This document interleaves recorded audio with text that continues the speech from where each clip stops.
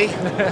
Hey Nick, how you doing? Presonus Music MESSE, and you got a couple of new interfaces as well. We do right? indeed. We have the Studio 26 and the Studio 68. So these are pretty new for us at MESSE this year. 192 kilohertz recordings, so they sound really, really nice. Very professional studio level quality with Class A preamps. So our XMAX preamps are in these guys as well, which everyone knows us for. So they sound really high definition. What's cool is also we've got this AB function on the front, so they're really good for different mixes for DJs and things like this. It's called a Q mix. So you've got 2 monitor paths, is that right? Exactly, that's pretty much it, yeah. We've also got MIDI on these guys too. But the main thing really is audio quality, so it's a very inexpensive way to get very professional audio quality.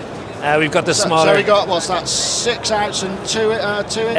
Yeah, 4 ins. We've got 4 ins and 6 outs on this guy. And then got 2 mic instrument line inputs, 2 balanced main outputs, and 2 line outputs for monitor mixing or speaker switching as well. Have a look at the back of those? Yeah, yeah. So we've got 6 outs and MIDI as well. Yeah. So you say inexpensive and affordable? Yeah. Do tell. I will have to confirm the prices actually with the guys, but I think this is like 269. All right, so yeah, in that pack. Yeah. And do you know, are they bus powered?